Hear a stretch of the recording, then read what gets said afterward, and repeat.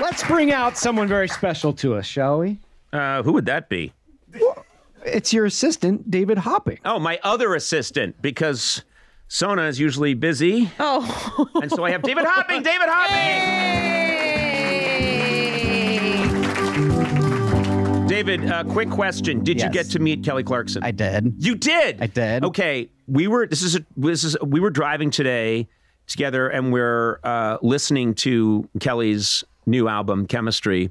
And at one point, we finished like the third or fourth song, and I said, "Oh, that song's that's really good." And you looked at me and said, "It's impossible for Kelly to have a bad song." It's true. It's true. I know, but you are such a fanatic. It must have been nice to meet her. It is. I brought a vinyl. She signed it for me. Oh. I didn't ask you if I could do that because I didn't want to risk you saying no. So I just brought it.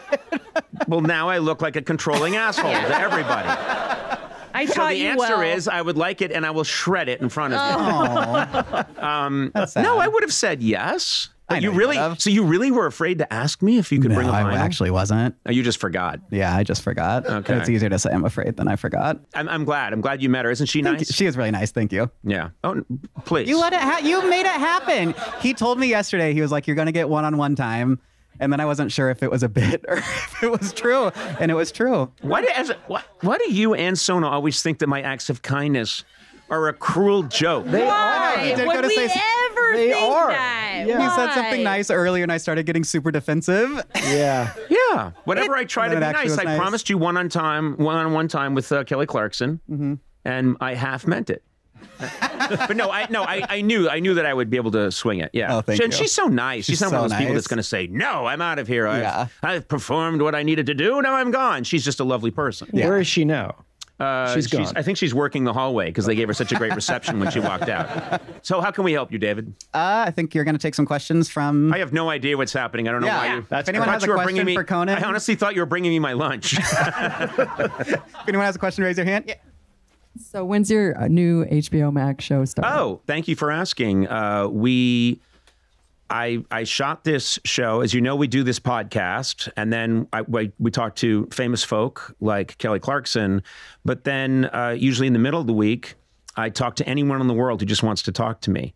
And so the idea was many of these conversations, as you guys know, because you're there, end with them saying, "Well, Conan, if you're ever in Nigeria, stop on by." And they say it kind of like a joke. So what we decided to do is a show that HBO Max said they wanted to do, where I talk to them, you see a minute or two clip of that, and then I show up at their door and I get involved in their life, and the Conan remote style, where I'm literally going through their kitchen and tearing open their closets and then trying to help them achieve what it is they wanted to achieve, or work out a problem they have with their mom, which is an episode that we shot in Bangkok.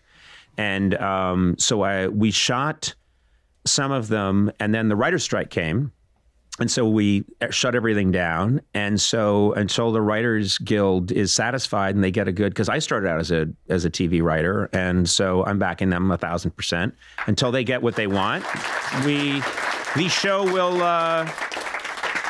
show will sort of stay in limbo. And then whenever that gets resolved, we can, I hope, finish it up. So all of us right now in this business are just waiting to see what's going to happen. But there was a trailer that's out there that people can check out if they want. It's called Conan O'Brien Must Go. Yeah. And Never a truer really statement. Yeah, I know. Trust me. Yeah. People do like a title that shits on me.